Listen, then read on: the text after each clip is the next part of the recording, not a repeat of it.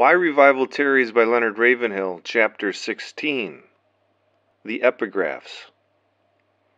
I have begotten you through the gospel. Paul. O brother, pray. In spite of Satan, pray.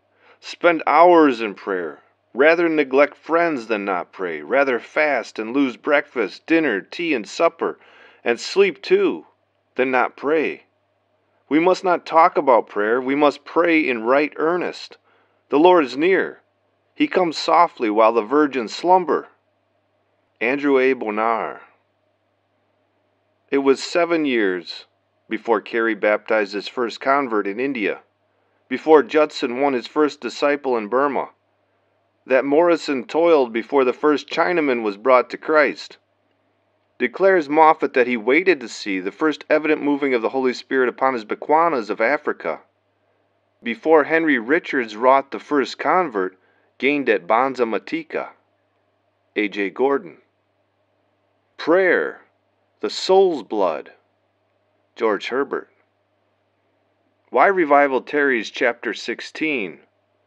Give me children, or I die. Revival is imperative, for the sluice gates of hell have opened on this degenerate generation. We need, and we say that we want, revival. Yet, those slick, shallow saints of this hour would have heaven opened and revival delivered on the slot machine method. God has not mechanized His glorious power to fit our time-geared religious machinery. We wish revival would come to us as it came in the Hebrides, said a pastor recently. But, fellow servant, revival did not come to the Hebrides by wishing. The heavens were opened, and the mighty power of the Lord shook those islands, because frail children of dust sanctified a fast and called a solemn assembly, and waited tear-stained, tired, and travailing before the throne of the living God. That visitation came because he who sought for a virgin in which to conceive his beloved Son found a people of virgin purity in those souls of burning vision and burdened passion. They had no double motive in their praying. No petitions were colored with desire to save the face of a failing denomination. Their eye was single to God's glory. They were not jealous of another group who was outgrowing them, but jealous for the Lord of hosts, whose glory was in the dust, the wall of whose house was broken down and whose gates were burned with fire. To draw the brooding Holy Ghost, a church group fundamentally sound in the Bible is not in itself a decoy. Beloved, we have thousands of such groups over the world. A girl of 17 years and a boy of the same age may be equipped physically to parent the child, and even legally married. But does that, in itself, justify their offspring coming? Would they have financial security to cover all the need? And would they be mentally mature enough to train a child in the way he should go? Revival would die in a week in some Bible churches, for where are the mothers in Israel to care for them? How many of our believers could lead a soul out of darkness into light? It would be as sensible to have spiritual births in the present condition of some of these churches as to put a newborn babe in a deep freeze. The birth of a natural child is predated by months of burden and days of travail. So is the birth of a spiritual child. Jesus prayed for His church, but then to bring it to spiritual birth, He gave Himself in death. Paul prayed night and day exceedingly for the church. Moreover, he travailed for the sinners. It was when Zion travailed that she brought forth. Though preachers each week cry, "Ye must be born again," how many could say with Paul, "Though ye have 10,000 instructors in Christ, yet have ye not many fathers? For in Christ I have begotten you through the gospel." So he fathered them in the faith. He does not say that he merely prayed for them. He implies that he travailed for them. In the past century, if the physical birth rate had been as low as the spiritual birth rate, the human race would now be almost extinct. We must pray to live the Christian life, we say, whereas the truth is that we must live the Christian life to pray. If ye abide, ye shall ask, i.e., pray. I know that asking includes making our requests for the salvation of loved ones, but prayer is more than asking. Prayer surely is getting us into subjection to the Holy Ghost so that He can work in and through us. In the first chapter of Genesis, everything that had life brought forth its kind. Then in regeneration, should not every really born-again soul bring others to birth? We evangelists get a lot of credit and very often take what is not ours at all. A woman in Ireland who prays for hours, prays each day for this poor stammerer. Others tell me, never a day passes but what I lay hold of God for you. They have brought to birth many that are credited to me, whereas I very often only act as the midwife. In the judgment we shall be amazed to see big rewards go to unknown disciples. Sometimes I think we preachers who catch the eyes of the public will be among those rewarded the least. For instance, I know men who today preach sermons which they preached 20 years ago, which no longer gender life. Such preachers used to pray. One of these admitted to me some time ago, "No, brother, I do not pray as much as I used to. But the dear Lord understands." Aye, He understands all right. But He does not excuse us because we are busier than He wants us to be. It is true that science has alleviated some of the suffering that our mothers knew in childbirth, but science will never shrink the long, slow months of child formation. In the same way, we preachers have also found easier methods of getting folk to our altars for salvation or for the filling with the Holy Ghost. For salvation, folk are permitted just to slip up their hand and presto, the groaning of the altar is eliminated. For the filling with the Holy Ghost, men are told to just stand where you are while the evangelist prays for you, and you will be filled. Oh, the shame of it! Brother, before the miracle takes place, true revival and soul birth still demand travail. As the coming babe dislocates the body of the mother, so does the growing body of revival and soul travail dislocate the church. The mother-to-be wearies more as the time of the birth draws near, often spending sleepless but not tearless nights. So the lamps of the sanctuary burn the midnight oil as distressed, sin-carrying intercessors pour out their souls for a nation's iniquities. The expectant mother often loses desire for food, and in the interest of the one she will bear, denies herself certain things.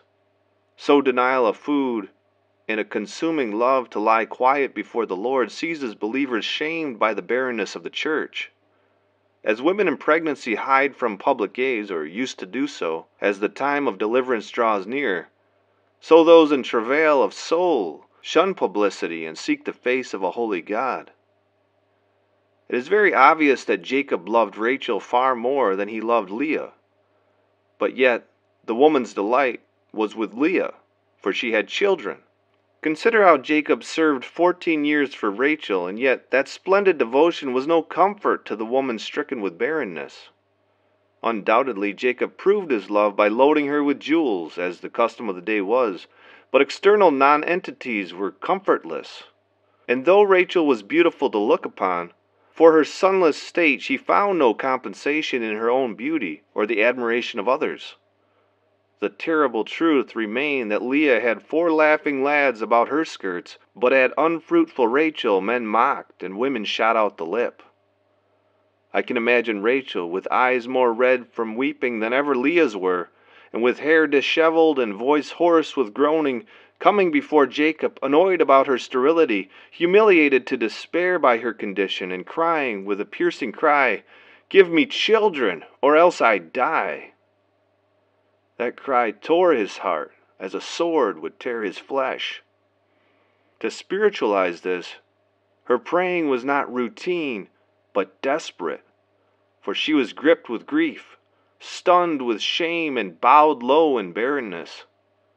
Preacher, if your soul is barren, if tears are absent from your eyes, if converts are absent from your altar, then take no comfort in your popularity. Refuse the consolation of your degrees or of the books you have written. Sincerely but passionately invite the Holy Ghost to plague your heart with grief, because you are spiritually unable to bring to birth. Oh, the reproach of our barren altars! Has the Holy Ghost delight in our electric organs, carpeted aisles, and new decorations, if the crib is empty? Never! Oh, that the death-like stillness of the sanctuary could be shattered by the blessed cry of newborn babes. There is no pattern for revival. Though babes are everywhere born by the same process, how different the babes themselves are. All new, no repeats. By the very same process of soul grief and protracted prayer and burden because of barrenness, revivals of all ages have come. Yet how different the revivals themselves have been. Jonathan Edwards lacked no congregations and had no financial worries, but spiritual stagnation haunted him. The blemish of birth bankruptcy so buckled his knees and smote his spirit that his grief-stricken soul clung to the mercy seat in sobbing silence until the Holy Ghost came upon him. The church and the world know the answer to his victorious vigil. The vows he made, the tears he shed, the groans he uttered, are all written in the chronicles of the things of God. Edwards, Zinzendorf, Wesley, etc. were spiritual kinsmen, for there is an aristocracy of the spirit as well as of the flesh.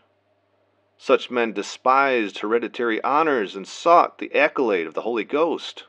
Political and military histories are wrapped up around individual men. History is sprinkled with the names of men who invested themselves with certain power and often made the world to tremble. Think of that evil genius Hitler. What kings he overthrew. What governments he tottered. What millions of graves he filled. To our age, he was a bigger scourge than 10 plagues. Hitler had one thing to do and he did it. The Bible says that in the last days when wicked men do wickedly, the people that do know their God shall be strong and do exploits.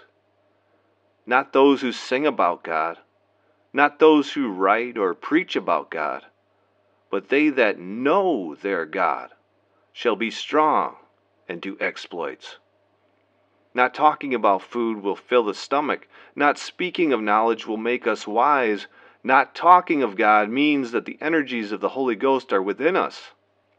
We do well to ponder the fact that revival comes as a result of a cleansed section of the church, bent and bowed in supplication and intercession. It views an age shackled with false religion and sickened at the sight of perishing millions.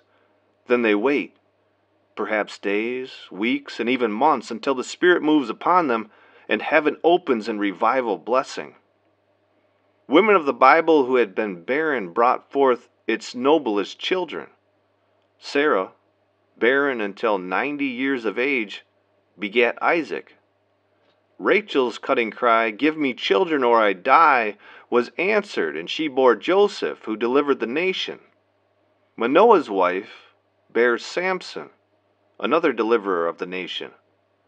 Hannah, a smitten soul, after sobbing in the sanctuary and vowing vows and continuing in prayer, ignored Eli's scorn, poured out her soul and received her answer in Samuel, who became the prophet of Israel. The barren and widowed Ruth found mercy and bare Obed, who begat Jesse, the father of David, of whose line came our Savior. Of Elizabeth, stricken in years, came John the Baptist, of whom Jesus said, "There was no greater prophet born of women." If shame of childlessness had not subdued these women, what mighty men would have been lost? As a child conceived suddenly leaps to life, so with revival. In the 16th century, Knox parodied Rachel's prayer, crying, "Give me Scotland or I die." Knox died, but while Scotland lives, Knox will live. Zinzendorf, chagrined and shamed at the loveless, fruitless state of the Moravians, was melted and motivated by the Holy Ghost until suddenly revival came at about 11 o'clock on the Wednesday morning of August 13, 1727. Then began the Moravian revival, in which a prayer meeting was born that we are told lasted 100 years. From that meeting came a missionary movement that reached the ends of the earth. The church of our day should be pregnant with passionate propagation, whereas she is often pleading with pale propaganda. To be sure, methods of child delivery have altered with the advance of science, but again we say that science, that darling of the doctors, cannot shrink the 9 months of child formation. Brethren, we are beaten by the time element. The preacher in church, too busy to pray, are busier than the Lord would have them be. If we will give God time, He will give us timeless souls. If we will hide in our soul impotence and call upon His name, He will bring forth our light as the noonday. The church has advisors by the carload, but where are her agonizers? Churches boasting an all-time high in attendance might have to admit an all-time low in spiritual births. We can increase our churches without increasing the kingdom. I know a family where all the children are adopted. Many of us preachers have more adoptions than births. The enemy of multiplication is stagnation. When believers lacking births become burdened, and when soul sterility sickens us, then we will pulsate with holy fear, and pray with holy fervor, and produce with holy fertility. At God's counter, there are no sale days, for the price of revival is ever the same: travail. Surely this ruined race requires reviving.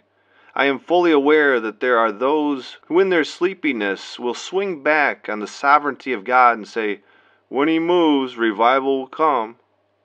That is only half-truth. Do you mean that the Lord is happy when 83 people per minute die without Christ? Have you fallen for the idea that the Lord is now willing that many should perish? Do you dare to say what to me is little less than blasphemy, that when God decides to lift up His heel and scatter His enemies, then a mighty visitation will come? Never. Quote part of a text, and you can make the Bible say anything. For instance, God is able to do exceeding abundantly above all that we ask or think. Stop the verse there, and it means God is able to do it, but as yet He has not bothered so to do. This verse, misquoted, leaves the lack of revival on the steps of God's throne. But finish the text: able to do according to the power that worketh in us. And it means that the channel is blocked. It means God cannot get through to this age because of lack of power in the church. So lack of revival is our fault. Finney said God is one pent-up revival. So we can have revival according to the power that worketh in us, for we shall receive power after that the Holy Ghost has come upon us. This is not power merely to do miracles, for before Pentecost they did miracles and cast out devils. Nor is it just power to organize, power to preach, power to translate the Scriptures, power to enter new territories for the Lord. All this is good. But have we Holy Ghost power? Power that restricts the devil's power, pulls down strongholds, and obtains promises. Daring delinquents will be damned if they are not delivered from the devil's dominion. What has hell to fear other than a God-anointed, prayer-powered church? Beloved, let us put away all trifling. Let us forget denominational issues. Let us give ourselves continually to prayer and to the ministry of the Word, for faith cometh by hearing. Shamed at the impotence of the church, chagrined at the monopoly the devil holds, shall we not cry with tortured spirits and mean it? Give me children, or else I die. Amen.